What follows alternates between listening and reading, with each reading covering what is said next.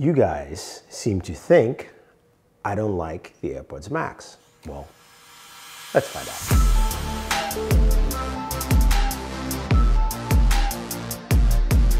Hey guys, Thunder E here, and welcome to my review of the AirPods Max with, of course, its lovely case, handbag style. All right, I'm going to stop making fun of that.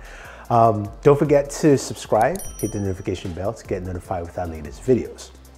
Now, my video of the AirPods Max versus the Sony Mark IVs got a lot of comments, and a lot of you talked about how I was one of the few people who didn't pick the AirPods Max over the Mark IVs, and why that I was wrong. Some of you said, okay, I was wrong with the sound stage, all that stuff. So I want to address some of that before we even jump right in.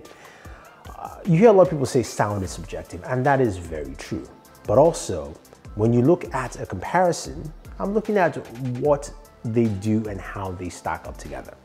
And that's one of the things with the AirPod Max is that, look, it's a great looking device. It's a solid device overall.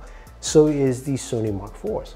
But they both are in two different price points, and you have to kind of gauge that. Now, how does that reference within this video, and especially within the review, right?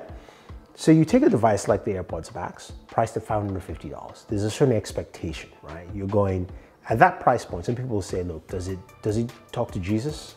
You know, does he whisper sweet nothings into my ear? There are many things that people want to know that this device can actually do. And then when you compare it to something else, you have to gauge that together. Now, Apple has done a really good job with the build quality, the design. It looks really nice, it looks really premium. I take it out of the case. It feels really nice, metal finish, that mesh band, which I will tell you, you have to be careful with it. But overall, the build quality is really solid. And you're going, okay, is that all that makes a device at $550? No, it's more than that, especially when it comes to audio. You're looking at, just the audio quality itself. You're looking at the active noise cancellation in this case, transparency mode, that kind of stuff in there, battery life, all those things come into play. Now, let's go over to battery life. That's one of the things that, Apple has touted here, 20 hours of battery life, which is good. It's not an industry standard. We know very well, like, Sony's are roughly around 30 hours. Bose is at around 24.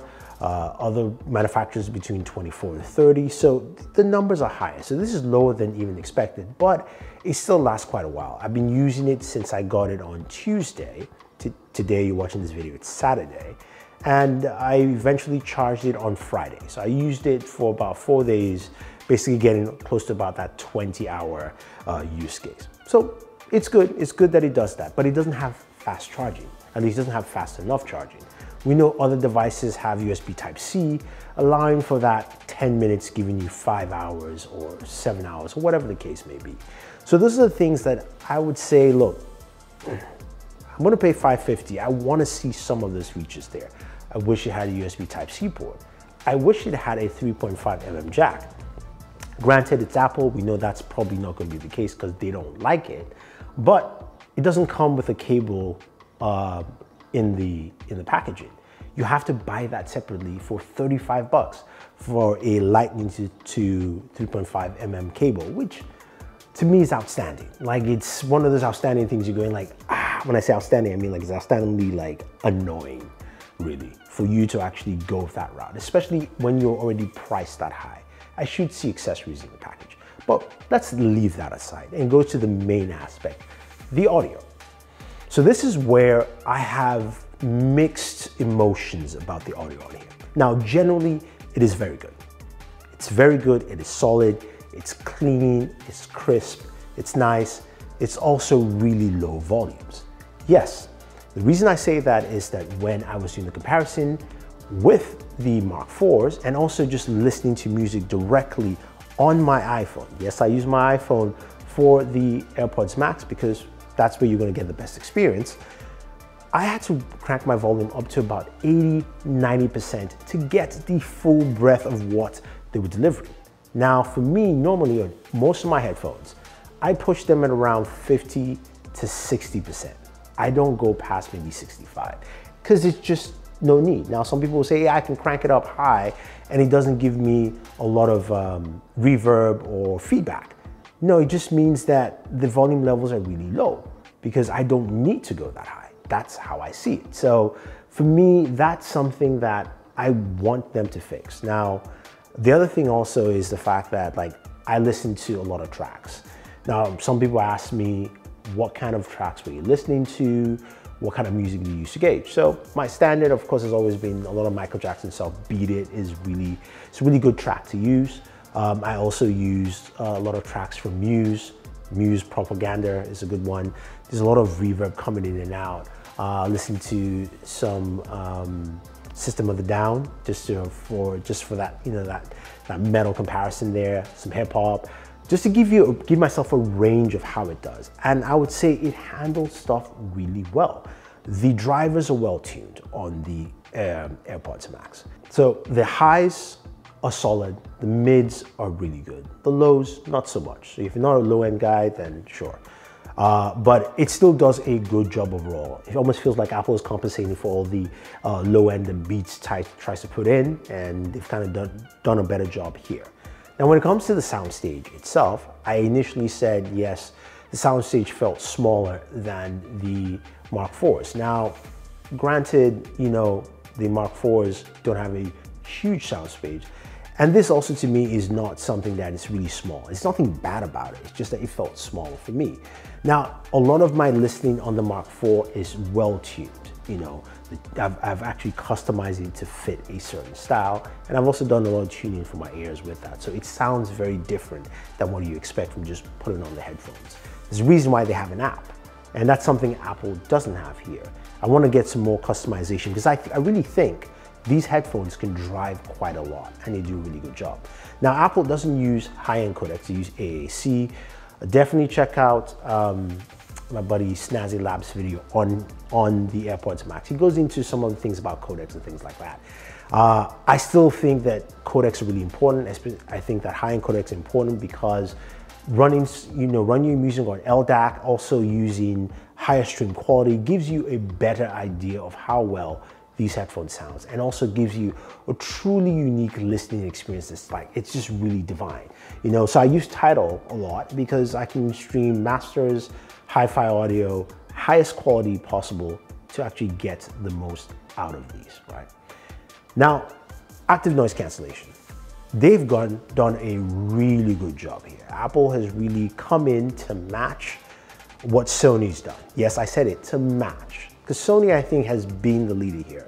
Now, a lot of people have said the Max is better than the Mark IVs. I can see why, but I would suggest try this out. I'm just putting it out there, is make sure you get the app on the Mark IVs and do the ANC tuning, because I have this very annoying sound by my desk right there.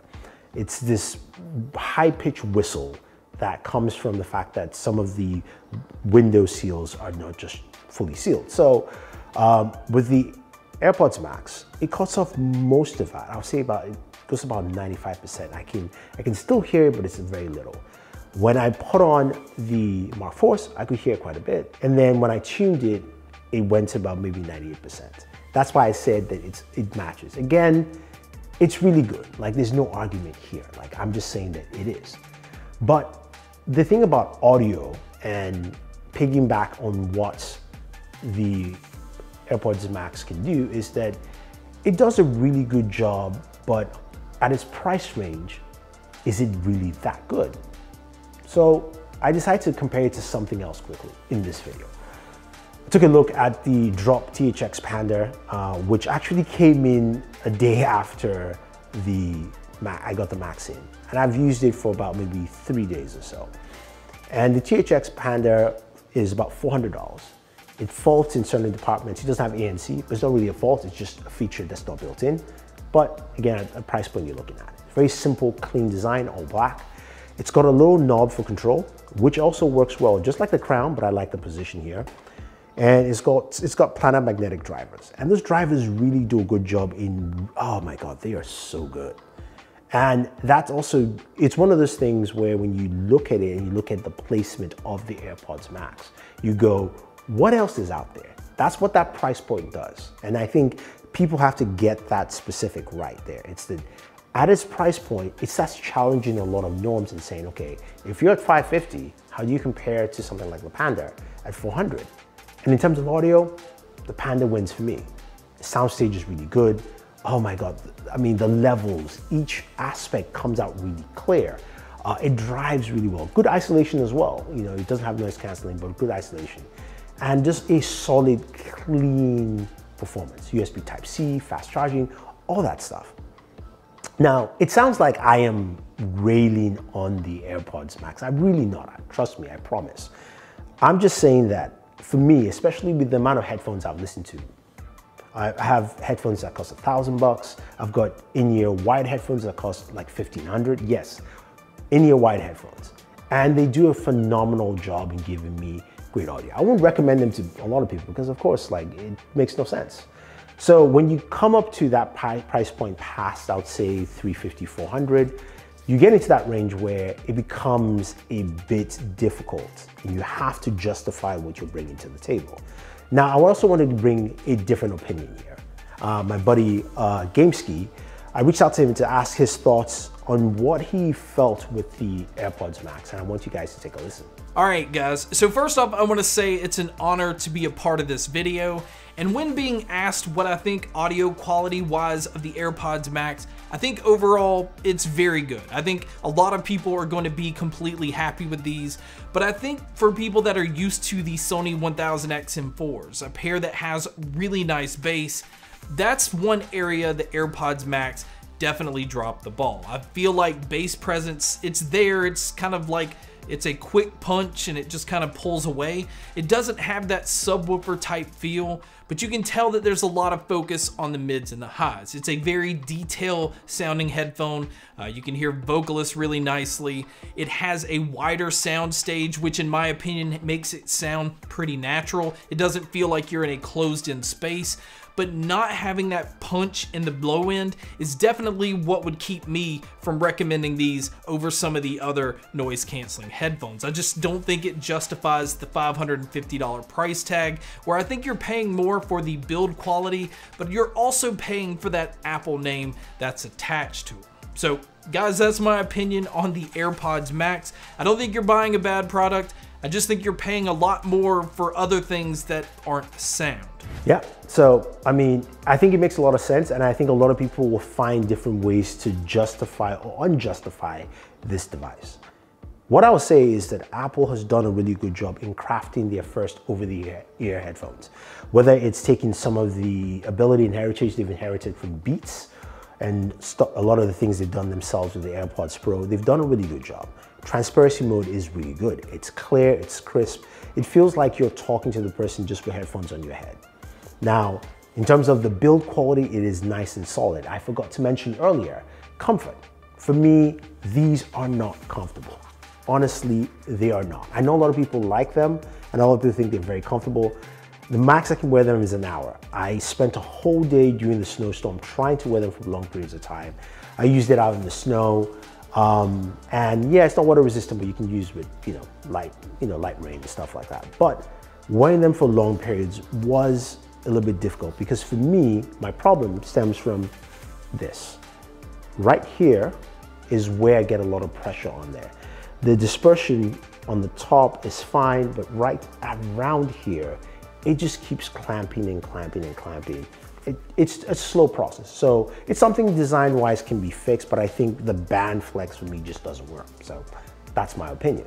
Okay, I've gone long and I've rambled. I've talked about how I don't like. It sounds like I'm wavering in between. And the reason is because there's a lot of things they've done well and there are things they just haven't. I don't have to say anything else about this, but that's one. And when you think about the competition and think about the other headphones out there, you're going $550, $300. $300 has all the features, sounds the same. It's great. $550 sounds really good, but doesn't have all those features. So you have to justify it. I am not saying they're bad, but I will put it in the words of Linus. when he took a look at the AirPods Max when he said, I take issue already with Apple's claims that, what did they call this? The best audio experience possible or on the market or something like that. They're f***ing not. Like, within about 4 seconds, they're not. I definitely agree. That claim is just not justified. They've built a really good product with the AirPods Max that makes a lot of sense for what Apple does. Is this something you should buy even if you're in the Apple ecosystem? I will say no. Simply because you can find alternatives that will work in that ecosystem, giving you the same quality in terms of audio, more features, longer battery life, and give you a better case. Hopefully that makes sense to you guys. If you have any questions, any comments, leave them down below. I would love to discuss with you about audio. If you want to see me do more headphone videos, I know I haven't done a lot in the last year, leave a comment down below. I love your opinion, guys. I appreciate it. I love all the thoughts you guys have dropped. Thank you very much, and always enjoy your entertainment.